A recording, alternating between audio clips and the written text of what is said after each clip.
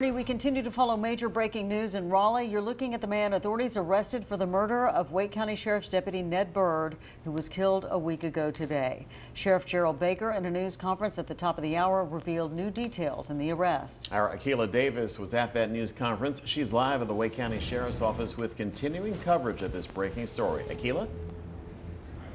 John and Barbara, that press conference just wrapping up here at the Wake County Sheriff's Office. The sheriff's telling us it's still very much so an active investigation. One person has been arrested, but they do expect future arrests. Taking you to video, court documents say 29-year-old Arturo Marine Sotillo is being charged with the murder of 48-year-old K-9 deputy Ned Byrd. We now know he was booked between 8:30 and 9 this morning. Authorities say it's been a round-the-clock effort with multiple agencies assisting, including the FBI, U.S. Marshals, and Highway Patrol.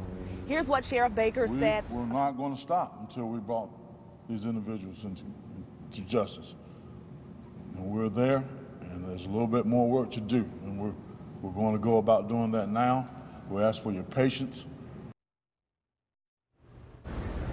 And they didn't take any media questions because they say it is an ongoing investigation. Of course, we do have questions. We will be asking the sheriff's office as soon as we are able to, and we'll have team coverage starting at 4 this afternoon. We're live in Raleigh. Akila Davis, ABC 11 Eyewitness News. Akila, thank you.